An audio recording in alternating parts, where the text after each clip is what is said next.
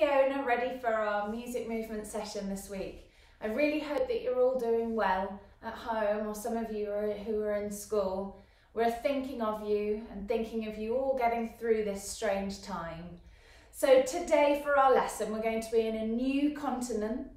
Okay, now if you're in reception, you might have been learning about this continent this week, so you might already know where we are for our music movement lesson. For those of you who don't, I'm going to give you some clues as to where we're going to be today. Okay, the first clue.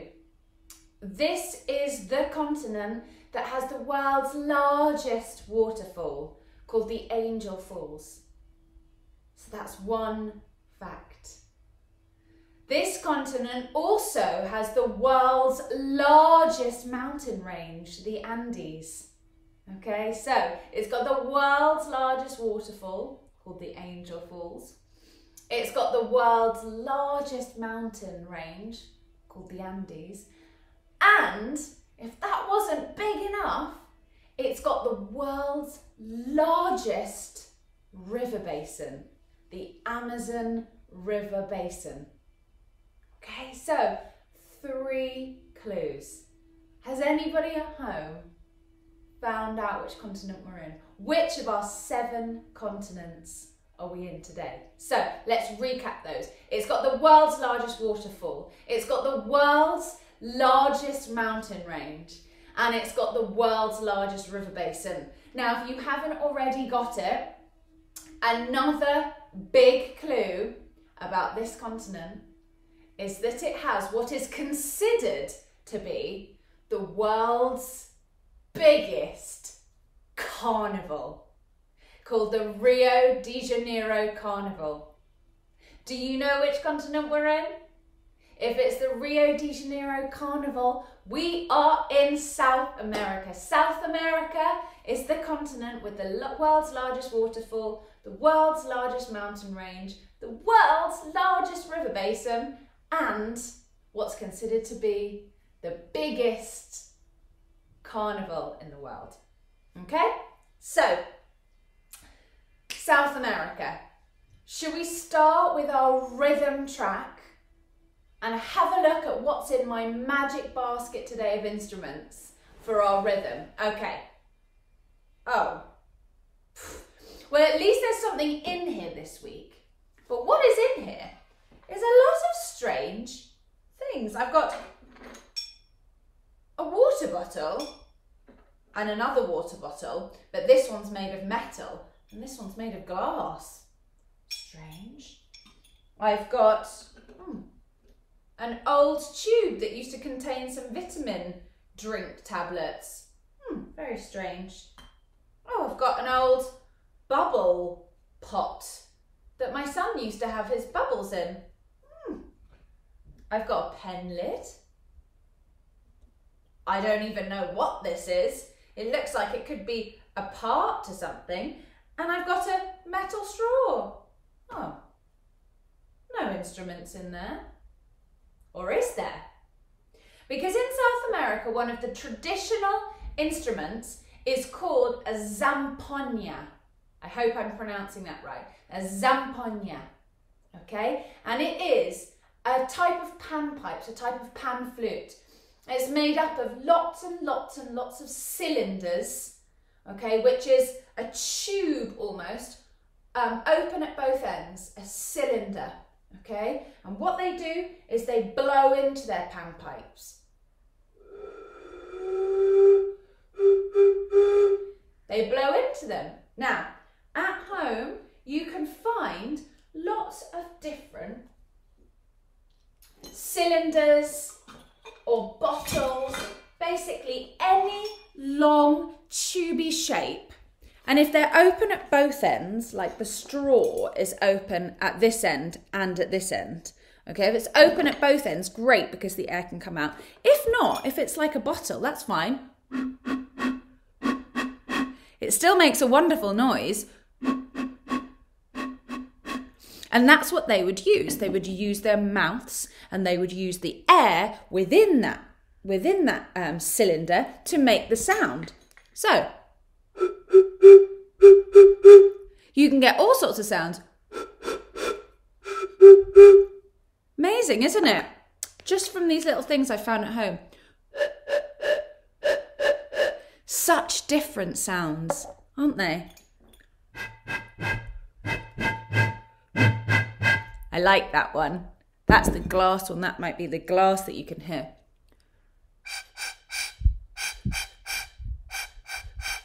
Another unusual sound.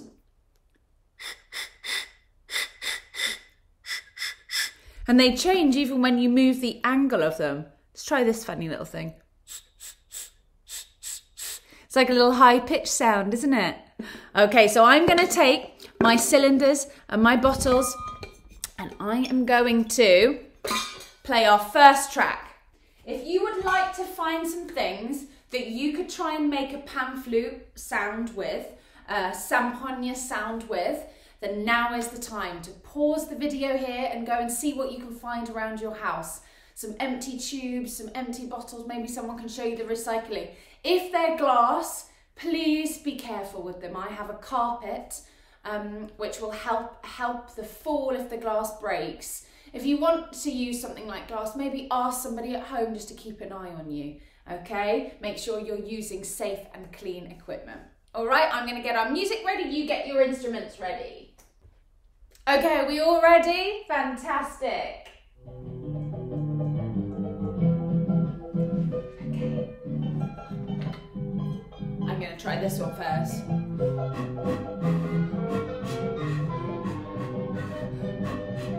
Can you hear that? That's the samponia.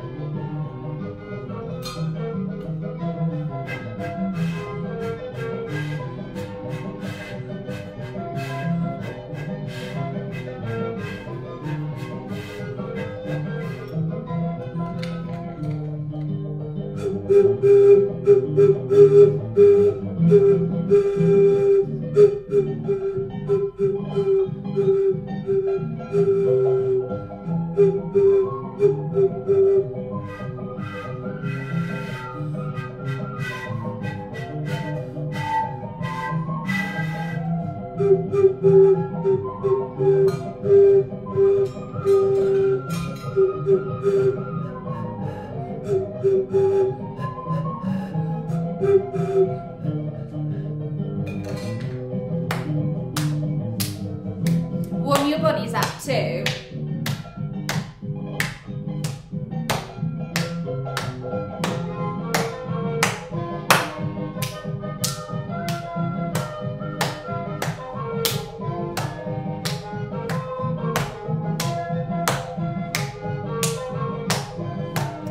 Hear and feel the rhythm of the music. No one's watching you, you can dance how you like.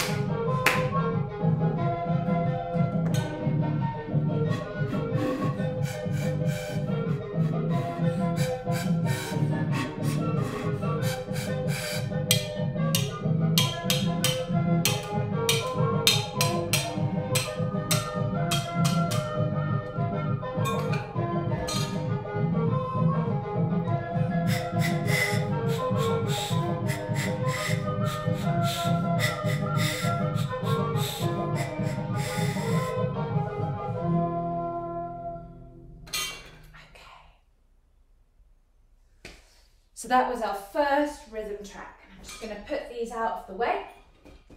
Now, for our first South American animal. Okay, this is a wonderful creature. I'm going to give you some clues and see if you can guess it.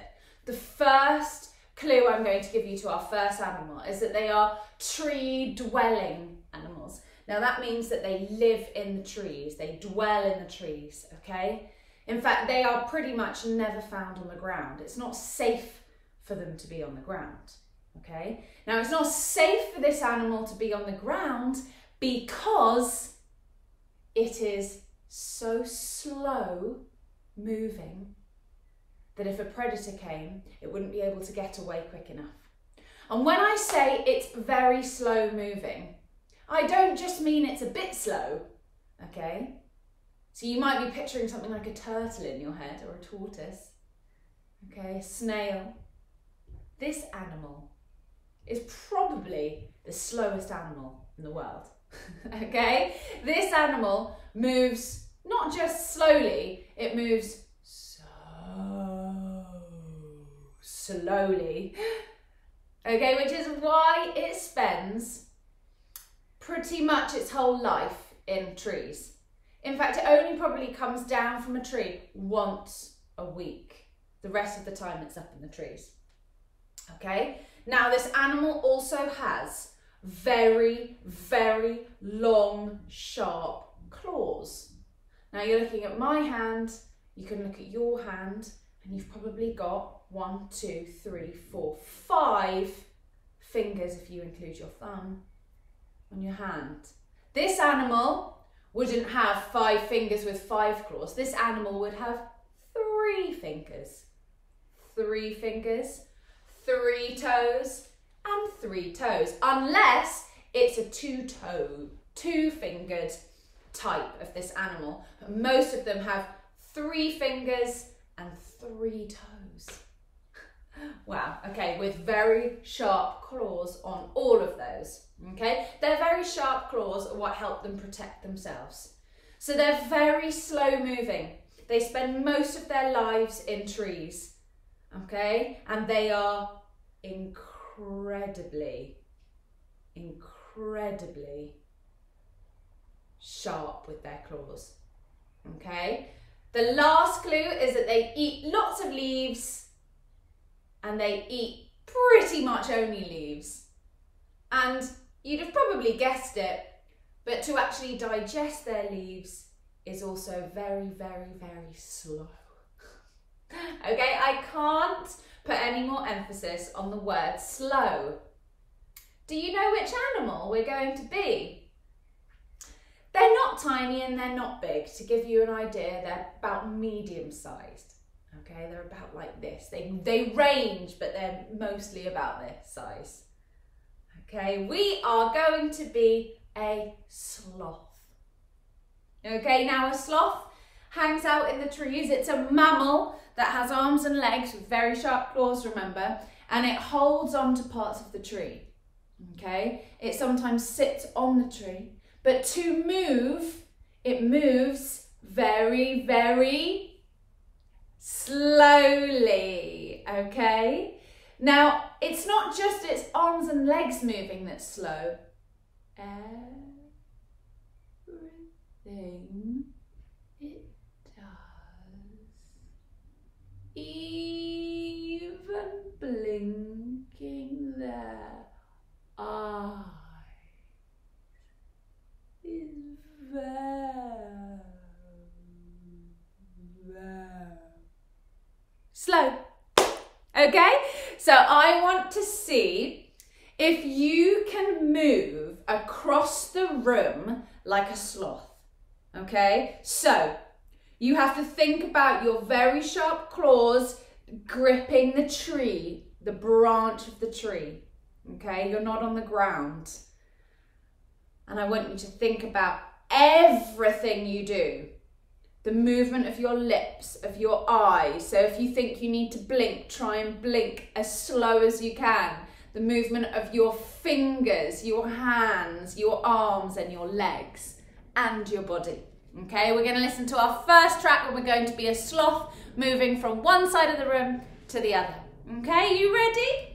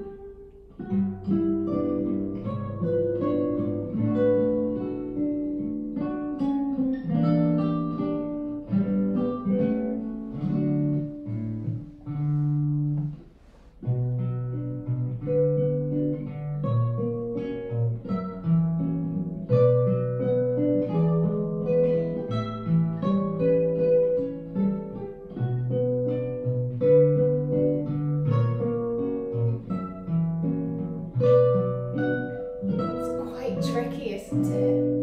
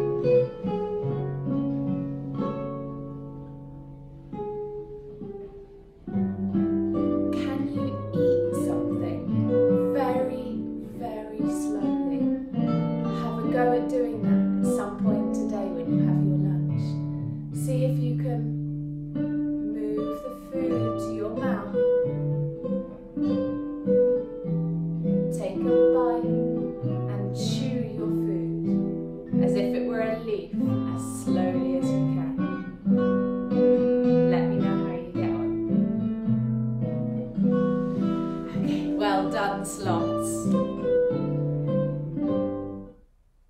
Okay, so for our second South American animal, this animal is not an animal I would like to come across in the water. Okay, so that's our first clue. This animal lives in the water. It's actually usually found in the Amazon River in South America. Okay, now if you were wading your feet in the water, if you were paddling in the river, okay, you would not want to come across a big group of this type of fish. Okay, it is a type of fish. Okay, it's a fish that lives in the Amazon River that is incredibly fierce. Okay, you don't often think of fish of being fierce, do you? Especially not a fish about this size. Okay. But these fish have such sharp teeth and such a strong bite. In fact, their bite is as big and strong as that of a shark can be. Okay, now the other scary thing I'm afraid to say about this fish is that they like to eat meat. They don't eat humans, okay? They'd have to be absolutely starving hungry, which they aren't usually, to need to do that. They don't eat humans, but they will eat other fish. They will eat the animals that have maybe fallen into the river, okay? And the way that they do that, being only so little, is that they do it in groups, okay? So they attack in groups, a bit like when we looked at the wolves, or in our lessons at school when we looked at the coyotes or other animals that work in groups. Okay, it means that a smaller animal working together can hunt down, can get a bigger piece of meat to eat. Okay, so it's a fierce fish with very sharp teeth, about this big, and it lives in the Amazon River. Does anybody at home know what it is yet?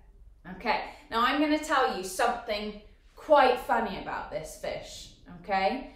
It has been heard before when they have put sound equipment into the water. It has actually been heard to bark, a bit like a dog, okay? A little bark. And that would come across, again, being a bit fierce and angry, wouldn't it, okay? So, today, for our second animal, we're going to be a piranha fish, okay? One of the fiercest fish in the waters. It's a cold water fish, very sharp teeth, and they attack in big groups, okay? They're very fast moving. So I want to see you darting around in the water. I want to see your fierce, sharp teeth, okay? And when it's time to attack, I want to see those sharp teeth gnawing, ready to go in and attack your prey. Are you ready to be piranhas? Fantastic. Very fast moving, very fast swimming. When I see you swimming in the waters, oh, what's that sound? They've got a good sense of smell.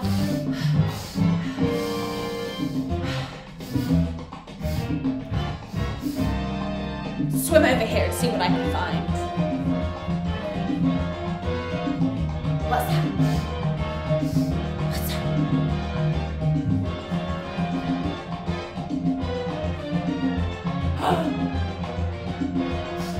I think we've got a sense of something on our smell, piranhas. Are we ready to attack in a big group? Go!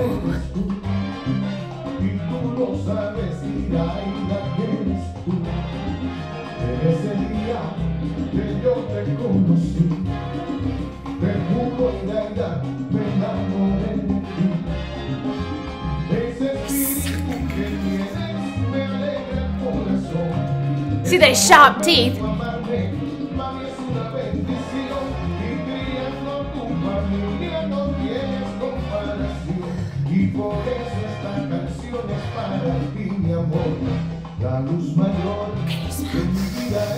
What else can you smell? Oh, let's go this way.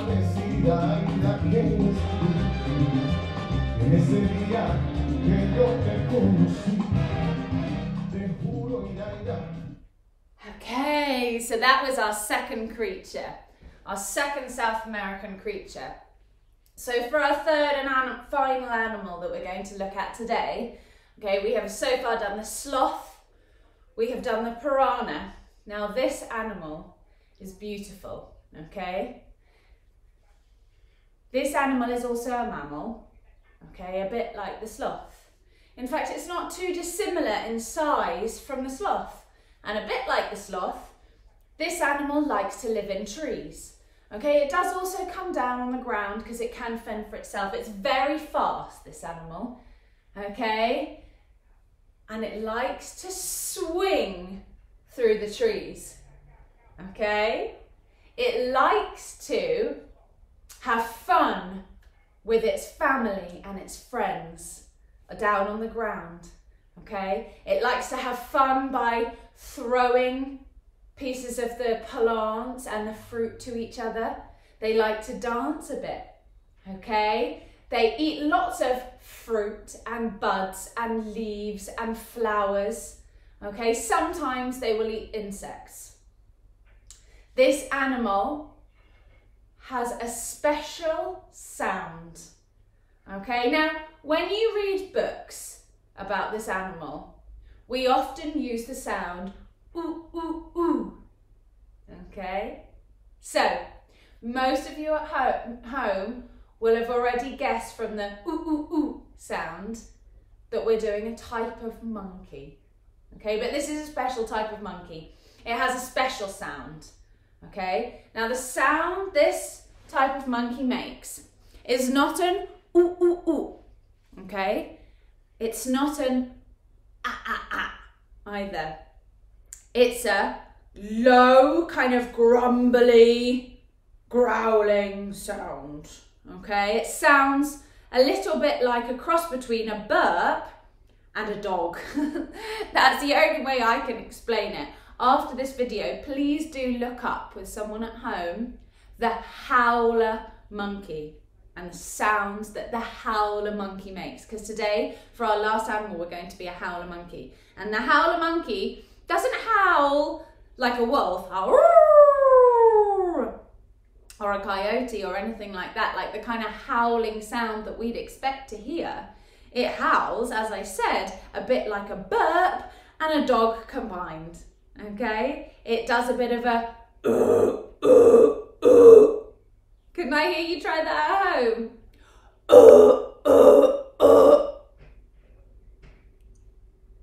So today, for our last animal, we're going to be howler monkeys. I want to see you swinging through the trees, okay? I want to see you hanging on your tail upside down, if you can try and do that somehow.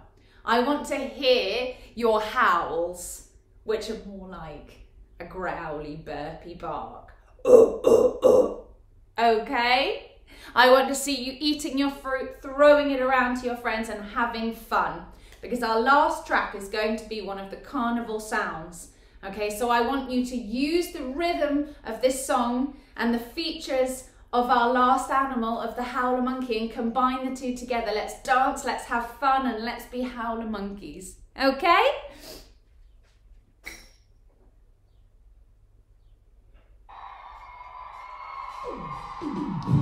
Let's see you running around, monkeys, jumping from tree to tree. Oh!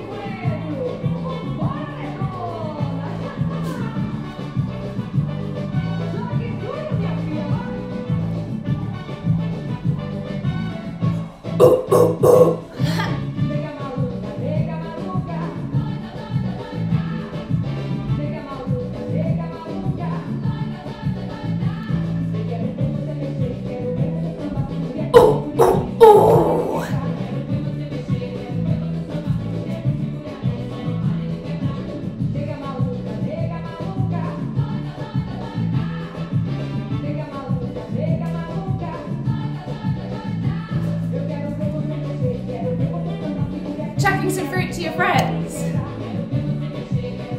Catch it. Swinging.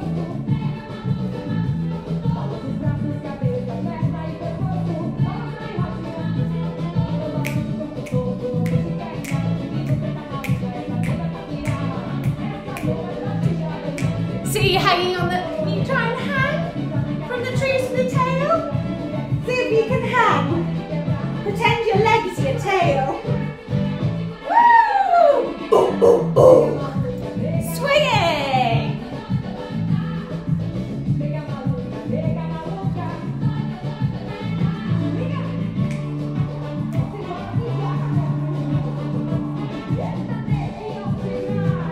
Can I hear your howls?